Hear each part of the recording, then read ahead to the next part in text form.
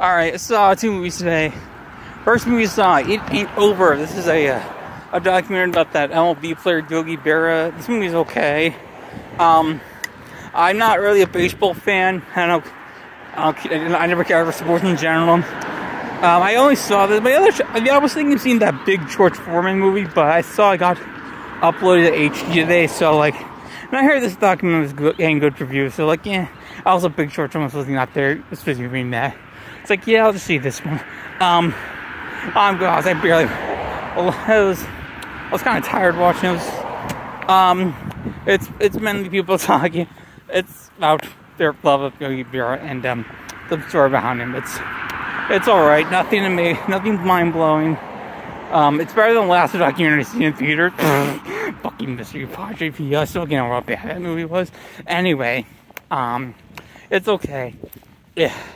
If you're a fan of him, you'll probably like this documentary. Or if you're a baseball fan in general, you might like it. It's well put together. But, yeah, it was okay. I didn't get too much out of it. I'll give it a 6 out of 10. Alright, next movie I saw, Love Again. This is a freaking romance movie.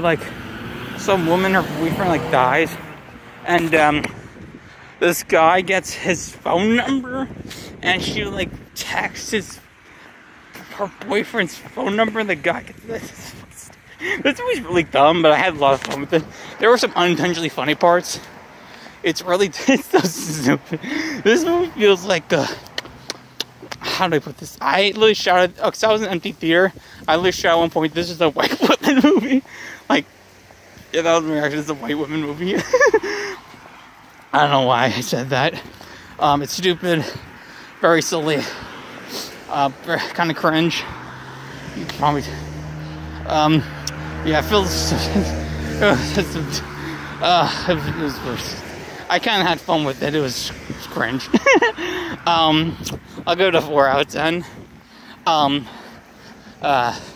Alright, so next day off is Friday. I want to see Knights of the Zodiac. It's supposed to be really, really bad. That may be fun. Then, what else is there? I don't know. There's just no good movies out right now. I'm not seeing Fast X, by the way. I've never seen a Fast and Furious movie. I was thinking of trying to watch them all, but yeah, they're probably very, very boring. So I can tell they're just car races. Stupid. I hear they get bananas later on, but I don't care. Honestly, I wouldn't be surprised if you can just watch Fast X and understand everything without seeing the previous 9 movies.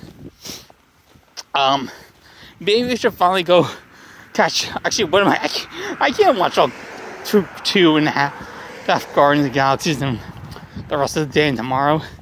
That's not possible. What am I thinking? I don't know. We'll see. Oh, I can see book club next chapter.